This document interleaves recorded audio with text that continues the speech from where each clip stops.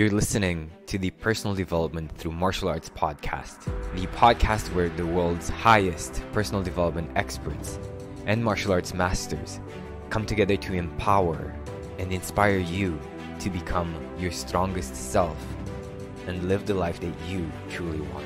Join host Bogdan Roshu, author, public speaker, and the founder of the first personal development through martial arts school in the world, in the podcast where you become the hero.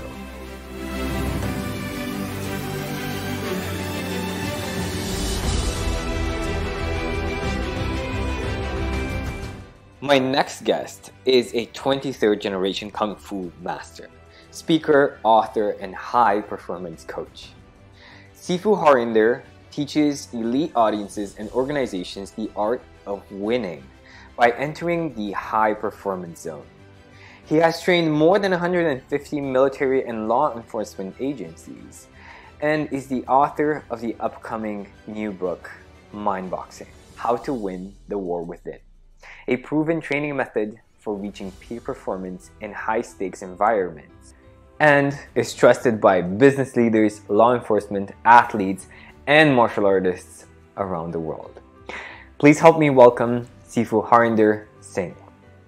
We're here with Sifu Harinder Singh, and I'm super excited to sit down and talk to him because this is really going to be a insightful conversation, guys. He's a true master of martial arts. He's done so many martial arts that I can't even begin to count.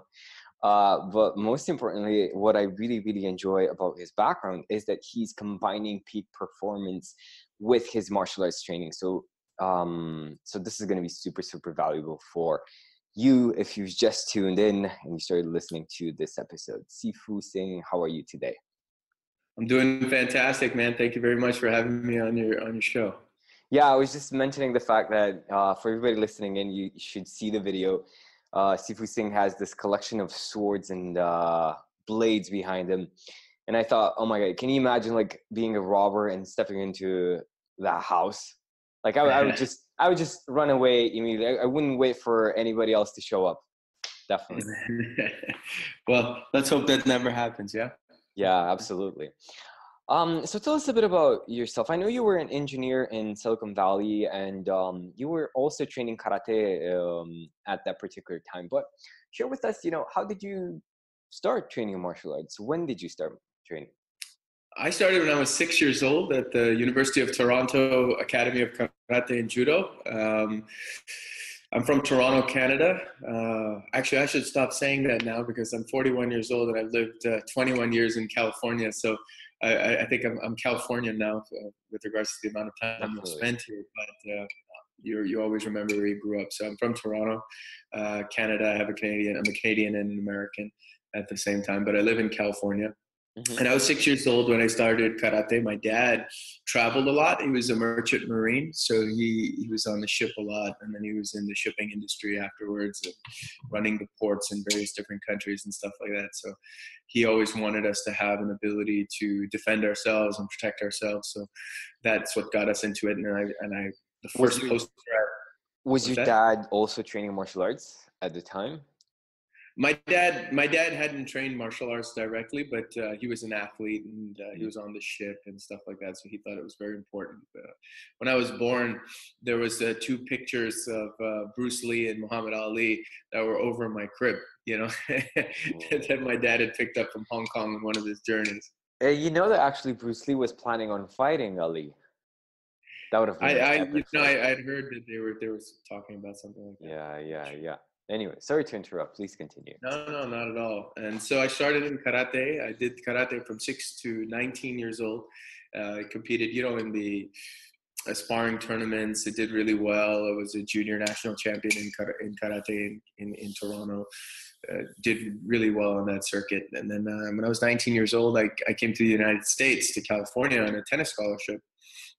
And to pursue a degree in computer and electrical engineering. You came to the U.S. with the tennis scholarship? Yeah. That is so funny because I just interviewed Sharan Srivatsa. I don't know if you're familiar with Sharan, but he has a very similar story because his dad told him that he felt that India wasn't necessarily the right country for Sharan because he was more of a free spirit and more creative. And anyway, the plan was to get him out of the country through a tennis scholarship. And that's exactly how he got out of India and into the United States. I love the synchronicity right now. Awesome.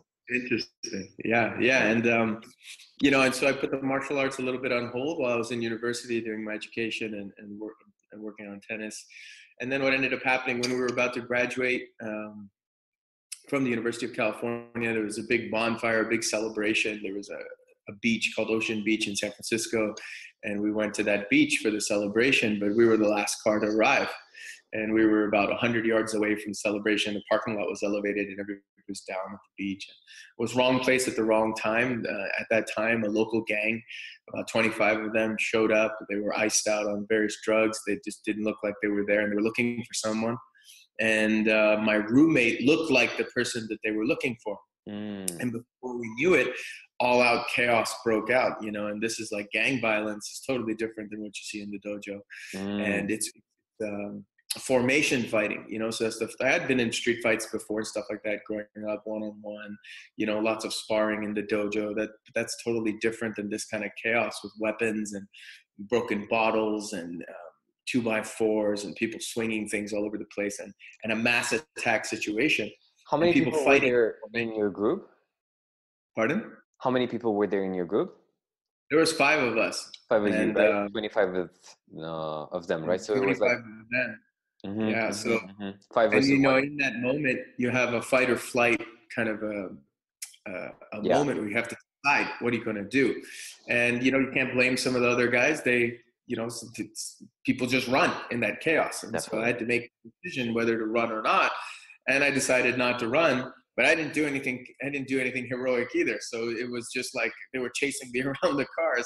I couldn't even get to my friend. So they grabbed him, took him to the center, started beating on him, and then they formed a formation around him. And then those people were coming at me, and it's not like in a movie where everybody comes one at a time. So it looks more like a football. Don't believe it. Yeah. There's a surprise. Yeah, so it's crazy, and so I'm running, and they're chasing me, and I got hit on the head, and you hit a guy back, and it's just chaos. And it was an intervention by a higher power that we got saved that day because the 2 guys they were looking for happened to walk by, and they noticed and forgot about us and went to them. And I remember I dragged my friend to the beach, and then I came back. By that time, the police, you could see they were coming down the hill. We were at the bottom of the hill. You could see them up at the top. They're about a mile away. And I saw them getting into their cars to leave. And I still remember like yesterday, there was a white Cadillac, and I tried to get a license plate, but I was fuzzy. I'd been hit on the head. And so I'm trying to make it out. And then I see the driver step out, and he's wearing a gray sweatsuit. And I saw him reach like that into his pants. And I just turned and started to run. And I hear pop, pop, 2 gunshots went off. And that was the day my life changed. It changed completely from a perspective of. Was he aiming for somebody, or did he just like shoot in the sky? I didn't. He saw me and he stepped out. And so I ran. So I was the only person there. So I wasn't about to find out who he was aiming or shooting. I just started running before he could even shoot. And so then I just heard 2 shots, whether they were in my direction or up in the air, I'm not sure. But that's kind of what happened. And then after that day, I was filled with so much anger and so much rage, that this happened. And your ego is totally bruised. I was a karate champion and stuff like that. And now you're just kind of in this state of disillusion and disbelief and filled with just anger. I think that was the big thing. And so from there, that's what set my journey on the path. I got a really good job in the Silicon Valley as an engineer, so I was able to travel. I got paid a lot of money, so I said, okay, I'm just going to invest in myself. So I started to go around and find all the best masters possible in all the various different arts, and that's how I started my journey. That's very interesting because a lot of people, maybe if they were not so invested in martial arts and so in love with martial arts, they would say, you know what, screw this martial arts. I dedicated most of my life to it and I cannot use it. I'm still, I couldn't handle the situation. But the fact of the matter, we both know that that's, when 5 6, 10, 20 guys, they're coming at you, you're not going to stand there to fight these guys, right? You're going to just, if you can hit a few people, but run, right? You need to survive in that situation. But I love the fact that you decided on, look, this is just an opportunity. Let me level up. Let me find somebody who can give me more answers to my questions, and let me continue my journey. Well, I bet it was difficult for you. It was. I think it was just driven by anger, and like having dreams that like I'd be like Rambo and come onto that beach and then machine gun these guys down. That's kind of how angry I was, Yeah. And so that led me to study with various different masters. I went to a gentleman that trained the Navy SEALs, and I started to train with him. And at the same time, that's what got me into the Jeet Kune Do, and then later into Wing Chun and stuff like that. But then at the same time, okay, this is gonna sound funny, but I wanted to learn the death touch. I was so pissed off. I was like, I want to touch people and kill them. And that's something that's pretty wrong with you if that's what you're thinking, right? And I said, nobody's gonna teach this to me. And so I started to get books and read about Dim Mak and all this kind of stuff. And then all of a sudden, I start to realize it's all based in Chinese meridians and Chinese medicine. Yeah. Okay, I'm an engineer. I can figure this out. So I enrolled in a 4-year Chinese medical program, Chinese medical Qigong program, 4-year program. I just enrolled. I was like, I'll figure it out. Okay, nobody's going to teach me. I think I'm freaking nuts. I can imagine like an enrollment process. So you wanna learn Chinese medicine to heal people, right? No, I want to kill people. I want to find the death touch. But that's that's what happens when you have a traumatic experience like that. It changes you. It changes your viewpoint. There's a wake up, of course, but there's an emotion that comes with it, And what ended up happening was in my book, there's a chapter all about that. And it's called From the Death Touch to the Healing Hand. Little did I know that this was all a journey and a path that I was going to have to take. And in that, I met my Tai Chi masters and the tradition that I'm a part of now that's over 2,000 years old. Mm-hmm. And that whole part was about self-discovery and healing and forgiveness and the ability to turn that anger and going there to, hey, I want to learn how to turn people off. Mm-hmm. You realize that you really are there to heal yourself and to let go and to even forgive your attackers. And find out who you are, and that's a part of what your destiny and journey really is, and how the universe kind of intervenes in the way. So it was a very cool experience, Awesome. So tell us a bit about your first encounter with your Jeet Kune Do instructor. I started to research, and I had the Tao of Jeet Kune Do since I was 13 years old. That and Goren no Sho, the Book of Five Rings, that was given to me by my karate sensei. So I had it with me the whole time. A couple months after this attack happened in June of 2001. On August 13th of 2001, I was in a very bad car accident. And that car accident actually saved my life because I was supposed to be in World Trade Center building number 2 on September 11th at 8 a.m. in the morning on the 92nd floor. Wow. So now you have these crazy celestial events happening that started to change my perspective. And so I really hurt my back very badly. It saved my life, obviously. But then when I was an athlete and I was going into my final year of tennis in UC Davis, and then I was like, okay, what am I going to do? And I remembered Bruce Lee, and I remembered him getting injured and all that. And so I started to read and started to do the Sanshin Kata. It was the only thing I could do to start to heal because I couldn't lift weights, couldn't run, couldn't do the regular stuff. So then I really started to dive into that and the philosophy, and I started to research Bruce Lee more. And before I even got to my Jeet Kune Do instructor, as I healed from that, I then went into like MMA stuff, like kickboxing and a little bit of jiu-jitsu and stuff like that, because right down the street from my work which is now the greatest UFC gym in the world, which is AKA American Kickboxing Academy, like Daniel Cormier and Habib Nurmagomedov and all these guys that come from their team. It was literally walking distance. That's awesome. So like Javier Mendez, I remember him, was my first kickboxing coach. As a side note, as a quick side note, who do you think will win, Connor or Habib? It's a tough question, man. Tough But question. stylistically, it's a beautiful match. It's going to be a beautiful tactical match because one person is a much better striker and the other person is a much better grappler. Yeah. So if Connor can get back up to his feet, he's going to get taken down. If he can get back up to his feet, he should win. I think his timing and his perception is really good, but at the same time, Habib's on another level. So I think that it'll be a wonderful fight. Now, I want Connor to win. He's a Jeet Kune Do man, so I want him to win. We share the same lineage, the same teachers. So I did not know that about Connor, that he has a JKD background.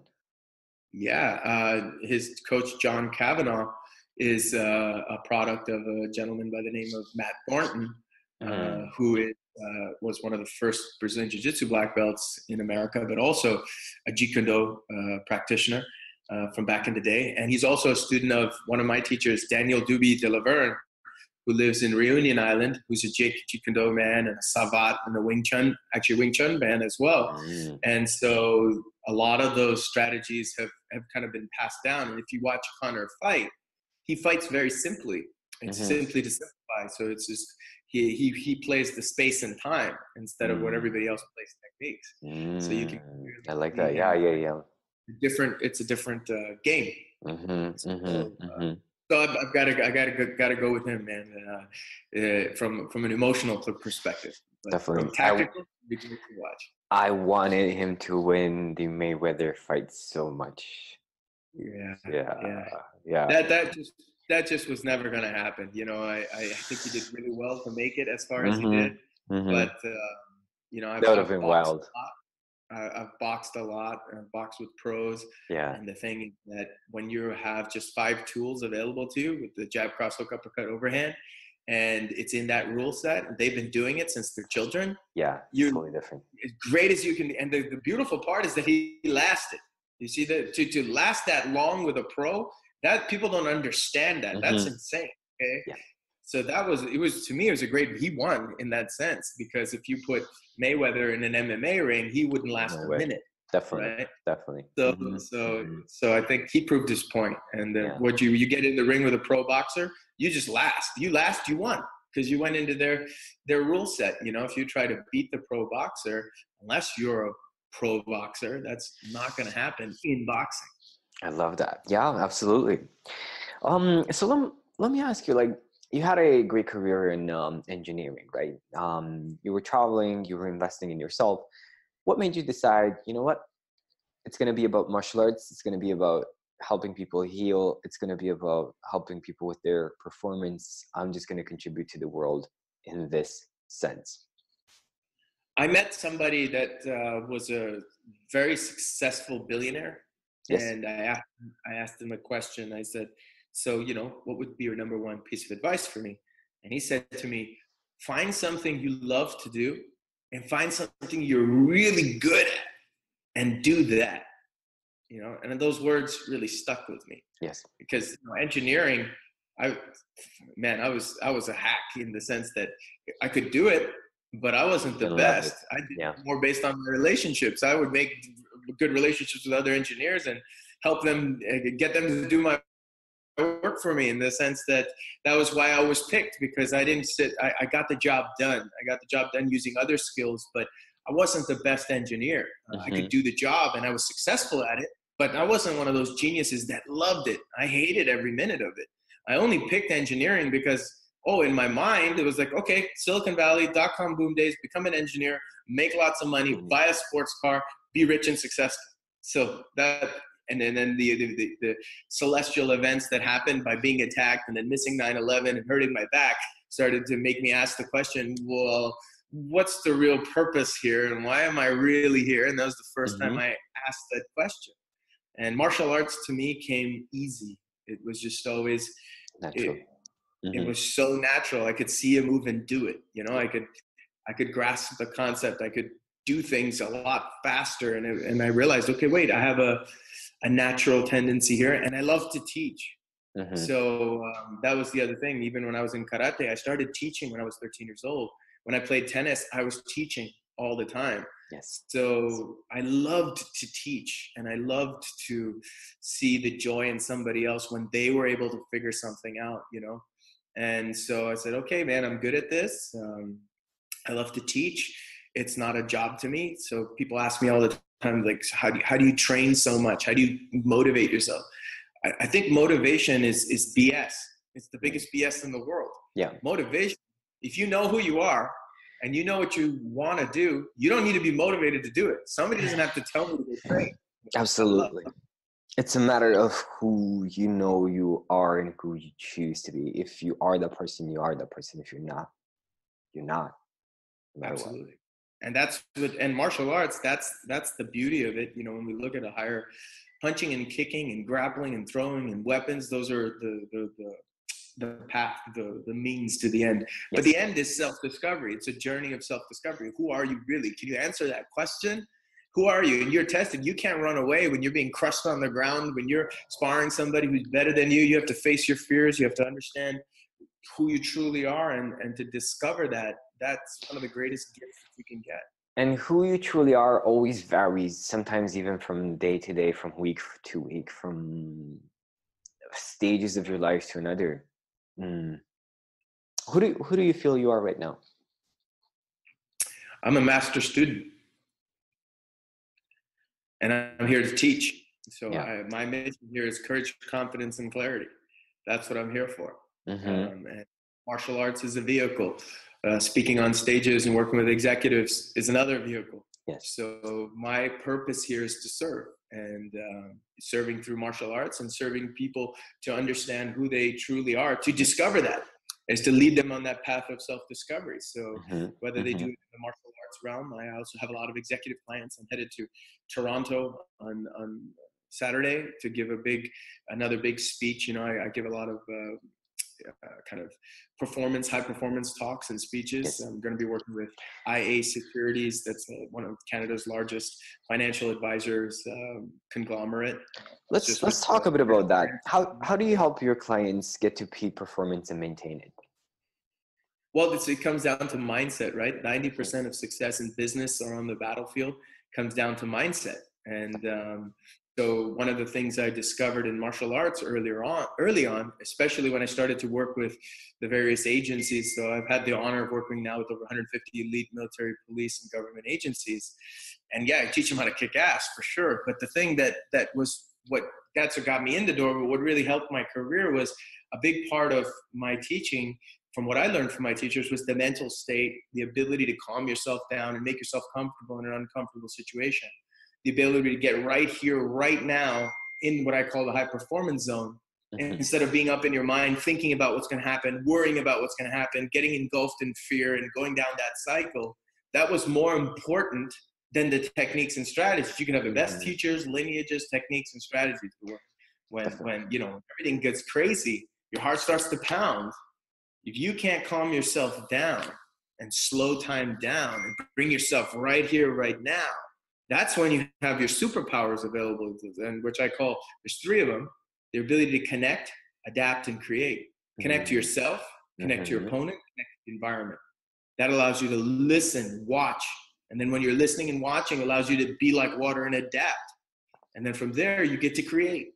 So you can either be reacting, that means you're in the past, you're reacting to a situation. You could be responding, means you're in the moment, you're kind of interacting. But then you can go into the future and set up what you want, because then you're creating. And so all that comes from, first and foremost, being able to practice stillness. And that's what I share with these executives. So whether you're an athlete or an executive, there's three things people can really train. If you think about it, you can train your body, your mind, and your craft. Everybody spends all their time working on the craft. Yes. It's like, okay, these are sales strategies, these are the engineering technologies, these are the communication methods. But they don't spend time working on the mind and the body and its connection together. Because man, the living being, the creating individual, is much more important than any style or system.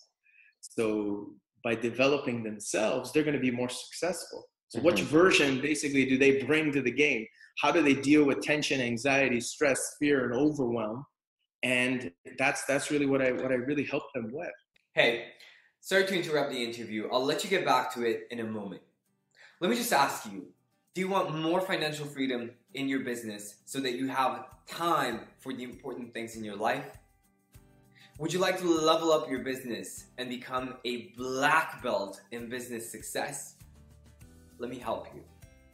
I will personally take a look at your business and show you exactly how you can make it more profitable so that you enjoy more financial freedom and more time with your loved ones. Get in touch with me over social media. Links are in the description. Send me a message with the text Business Breakthrough and we will schedule an appointment and you will get a free coaching session where I teach you exactly how to make your business more profitable without putting in more hours. And this is going to be only for the first 5 people who get in touch with me this week. So check the description, get in touch with me on social media, send me a message with the text Business Breakthrough, and let me help you take your business to the next level. And do you find that once they get this down and they really integrate this aspect in their lives and it really makes sense, this idea of being present, being in the moment and practicing stillness, do you find that there's a direct correlation between their financial performance, their relationships, their health with keeping this kind of state of presence? 100%. 100%.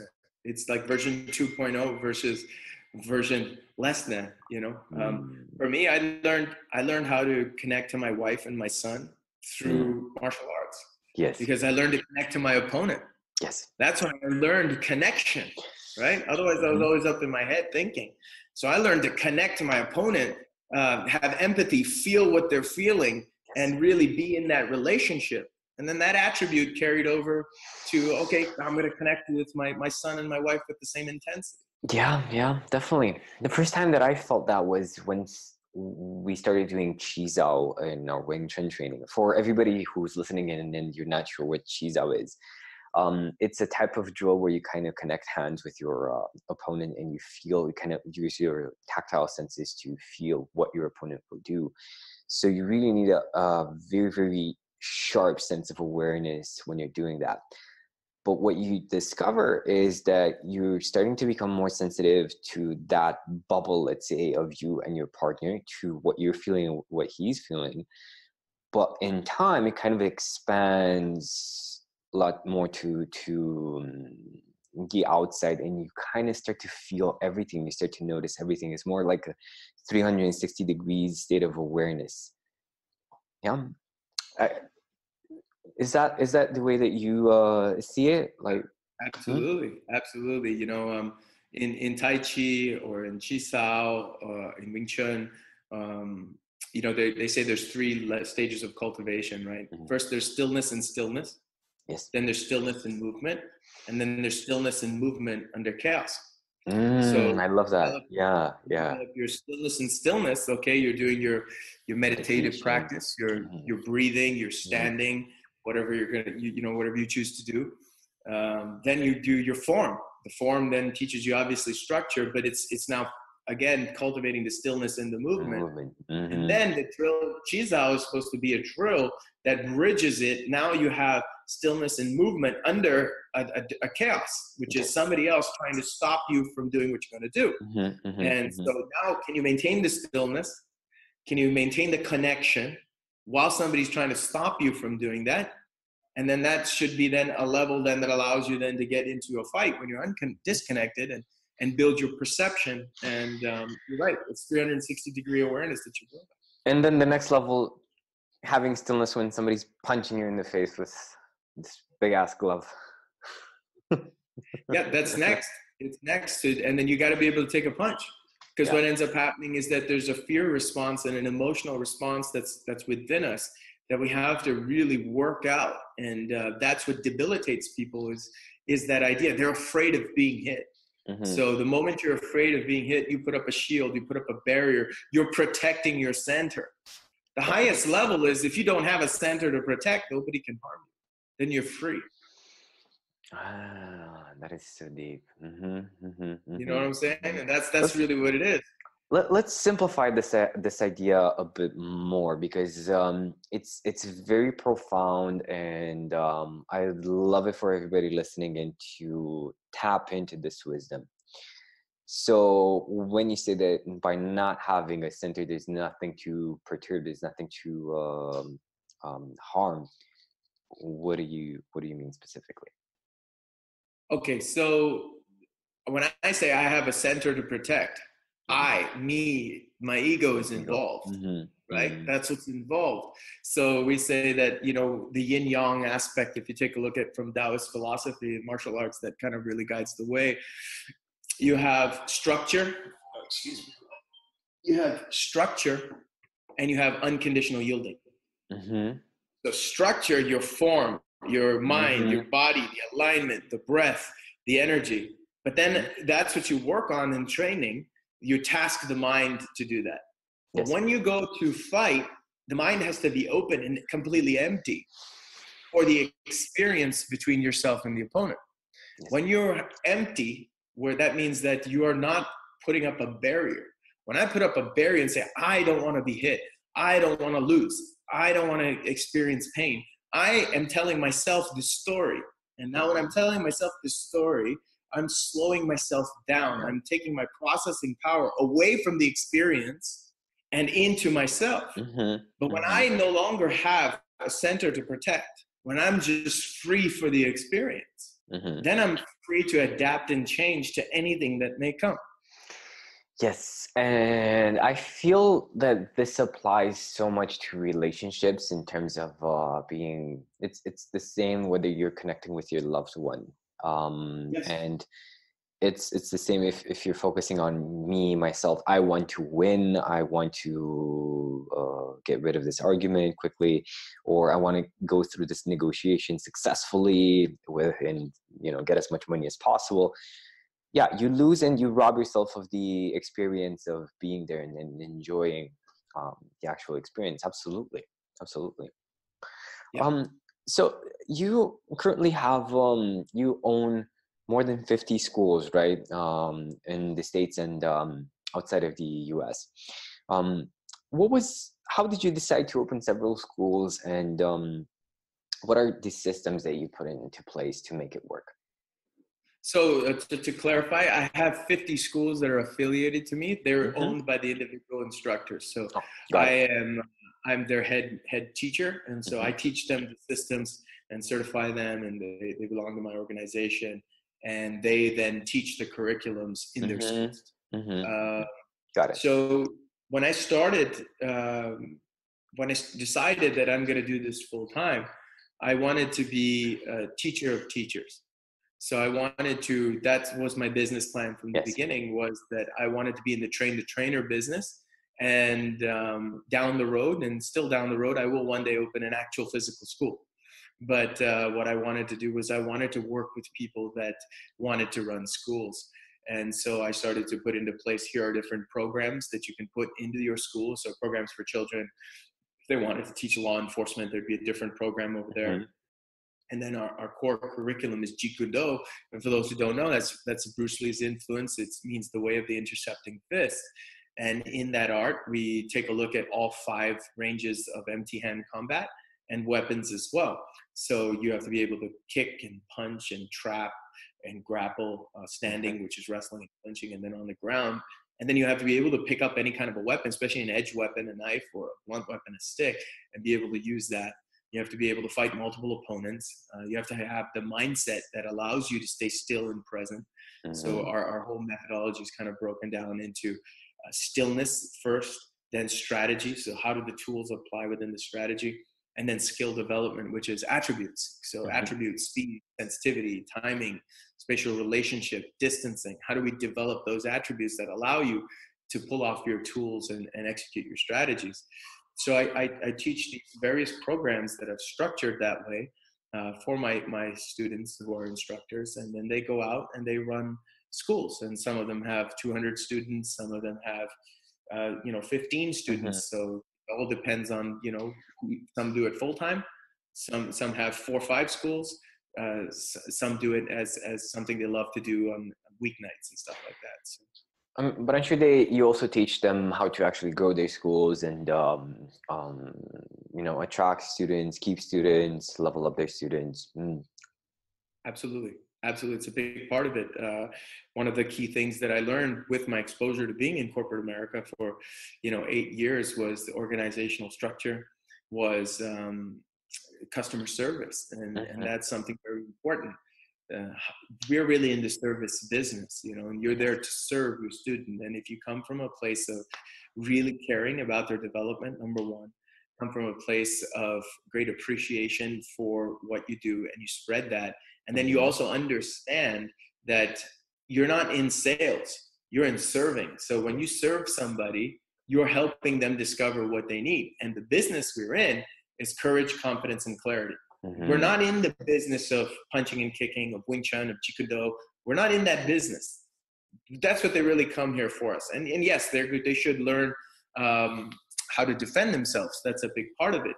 Because these days, martial arts, for me, if you see what the world is in, it falls into 3 categories. All martial arts will fall into 3 categories. Number one, there's a traditional basis. Okay, so it's a traditional art, been around for a long time. Tai Chi, Wing Chun, Karate, Taekwondo, traditional based art. Then you have sport-based combatives, right? Things like boxing and wrestling and jiu-jitsu and MMA. So then you have sport. And then you have reality-based or street or combatives, things that are more military-based systems, things like Krav Maga and stuff like that. So the Krav Maga focuses on here's what you must do to finish, determination tactics. Sport talks about, okay, here's where we're doing this thing within a rule set. And then over here, tradition takes a look at, a little bit of everything, but it kind of has more of the discipline, more of the lineage, more of the history. But the idea really is, and the conversation these days with the internet keyboard warriors is which one is the best, right? And I think that's the serious conversation to have. The conversation really has to change to what can we absorb from all of them, because you need to be able to fight on the street. You need to have sport methods that allow you to take a punch, eat a punch, go down to the ground, see if you have the resolve, build the timing, angle, and distance. And then you need traditional systems that allow you to develop structure and discipline and the ancient training methods, which all have value. But if you train them compartmentalized, you're missing out on the big picture. And I think that's the biggest thing these days, because everybody's always on the internet talking about this and talking about that. Instead, I personally feel they should just go and train. It's just a waste of time. Yeah, definitely. And I think just like having more conversations like this is definitely helpful in opening people's eyes. In my experience, when I discovered Wing Chun, it was like, oh my God, Wing Chun is the best. There's no other martial art aside from that. And that mostly came from the teaching method, right? But once you open your eyes and you understand that everything has something to offer, and it's fine if you choose one martial art and you do that because you love it, that's great. But don't expect, don't have the idea that it's the only thing out there, right? Yeah, absolutely. Because fighting is patterns, right? Fighting is patterns. It all comes down to relationships or patterns. Everything's a pattern. So, the thing happens. I have a lot of Wing Chun Kung Fu brothers and sisters. I'm a proud representative of the Liangshan lineage through Sifu Bender, and I love the art. And similarly, the Tai Chi, I love it. But the thing is that they can be used for fighting completely against the other styles, but it's like that's a Lego block, and how does it fit against boxing? How does it fit against wrestling? So that question has to be asked, because each of these different arts have a different pattern of timing, angle, and how they cover distance. So if you're only training with Wing Chun, then you are learning that timing, angle, and distance. How to defend against Wing Chun, definitely. Exactly. And so who's gonna straight punch you in the street? Who's gonna tanza you in the street? Exactly. And so that's the thing. And so you take your principles, but you have to take the principles, the wisdom or the knowledge, and you have to gain wisdom of its usage. It means its application against boxing, wrestling, jiu-jitsu, taekwondo, karate. And you have to, that's the lab, that's the experience. Otherwise you're just staying in this box. But take the art and find the beauty in how it expresses against all these other things. And then you'll truly be on a step of functionalizing, and you'll fall in love deeper with your art. Absolutely. Absolutely. So let me ask you, what is your vision for your school and for your life? What is the direction that you're going? So I think that I've just finished a book. It's going to be coming out, I think, in January now. We're waiting on the final dates from the publisher. And it's called Mind Boxing: How to Win the War Within. So one of my goals is I want to serve 1 million people. I want 1 million people to be able to get out of this war that's happening within. Because whether we're in martial arts or we're a regular person, the thing is that the enemy is really within that voice that tells us what we can and we cannot do. And I want them to have a method to release the limitations that they've put on themselves, to release the past stories that they may have told themselves or their teachers or their parents or what they've learned, and learn to see the world in this wonderful, limitless capacity that it really is, because we have such a little time on earth, such little time here in this realm. So what can we do to maximize it and to honestly express ourselves? That is something very hard to do. But when you do that, you're free. You know, you're totally free. But the biggest fear everybody has is what everybody thinks of. The biggest fear everybody has is not being good enough. So I want to have people to get rid of that fear. And on a martial arts perspective, I want people to be able to, once again, use it as a vehicle for self-discovery. To have, there's the F's that I use. It's martial arts should be fun. You should be creating family, friendships, and you should be getting in the flow. So if you can get in the flow, and when things are just going, you've built fun and friendships, and they must be also functional. So once you have that, and then you can deal with the fight and flight, the hun and the po, the higher consciousness part of yourself, and then you can deal with the animal side and balance them. You can get into fluidity and flow, you develop functional fitness and friendships. I think that's my main message, is to bring the martial arts together and not have them divided, because we live in a world where everything is so divided. But all of us martial artists, regardless of our background, style, system, or lineage, we're all the same, because we all choose to punch each other in the face or choke each other out and sit on the couch and watch TV and eat potato chips. You know what I'm saying? So there's so much more similarity. There's so many that we are on all the same path for, and instead of the divide that you see. So that's my vision. That's awesome. That's awesome. So, guys, definitely get in touch with Sifu Singh. What is the best place where people can get in touch with you and attend one of your events, or of course order the book when it's coming out in January? Yeah, so they can go for the book. They can go to Mind Boxing, MIND boxing.com. And my martial arts websites are the jkdathletics.com and sifusing.com. Awesome. Guys, you'll find all the links in the description. Go ahead and connect with Sifu Singh. It was a great pleasure. And let me ask you, if you could ask everybody listening in one question, what would that be?